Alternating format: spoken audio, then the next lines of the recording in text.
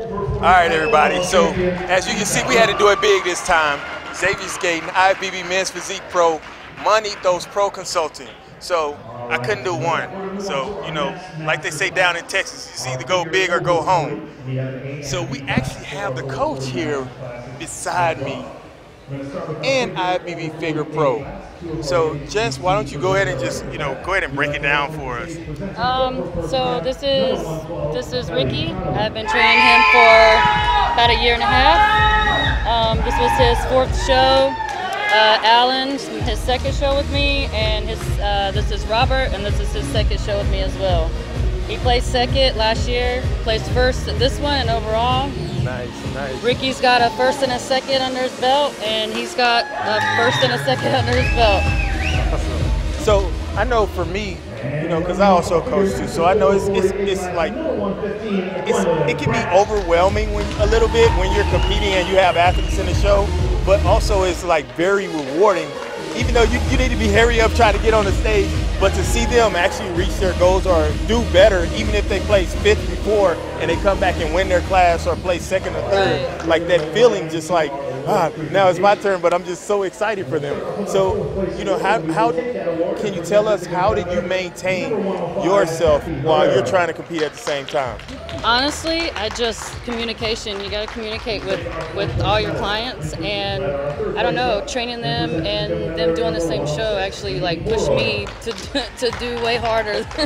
So pro debut and clients winning, hey, can't get better than that, right? I know, right? So how was it for you, Ricardo? Oh, it was amazing. I mean, I was the only one in my class, but I brought a better package than I did back in December, as well as my teammates. So I'm happy we all just, you know, doing better than we did before. They're all very supportive of each other too, so it's awesome. And that's what it's about. You know, I've been with Kim for 5 or 6 years now, and you know, I tell people, you have to be consistent. But the consistency isn't just eating your meals or training. It's also being consistent with your teammates and your coach. Because when you bounce around all the time, you can't reap the benefits that you're working towards. So y'all feel like that? Build that relationship. Yeah. And it, you know, you also, with that bond, it also helps you to understand what's going on. Like if you're just somebody that's just reaching, trying to get all the information you need and not actually trying to be better and doing what you're told to do, it kind of doesn't help you out. It's the purpose of it. So they all do well though. They listen pretty well. So that's awesome. So for you two, like what was different? Tell us what was different from your last show and what you did going into this show. Well, for me, it was training.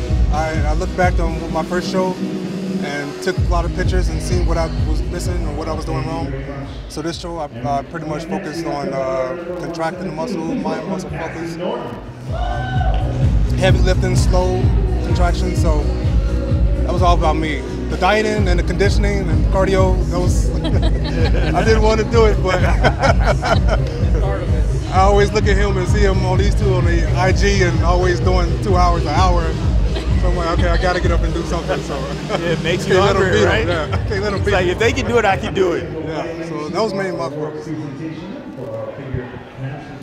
For me, one of my weaknesses, I had to add size, so I added a lot of size on my weak points, and one of my main weak points was my chest.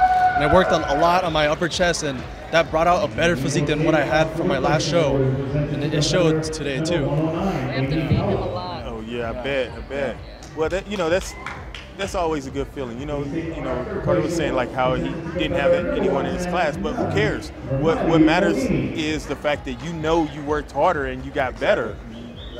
Because no one can take that away from you. That's the benefits I get out of it. Yeah. So where are y'all from? Where are we all from here?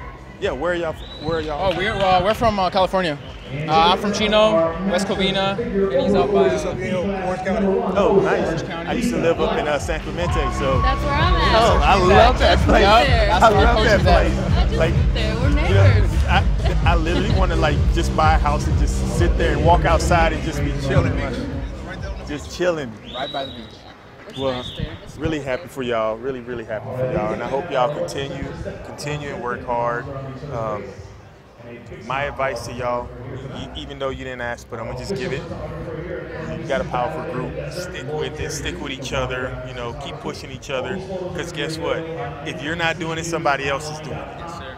And together, you're only gonna get better. Push each other as much as you can. Congratulations. Proven. Again.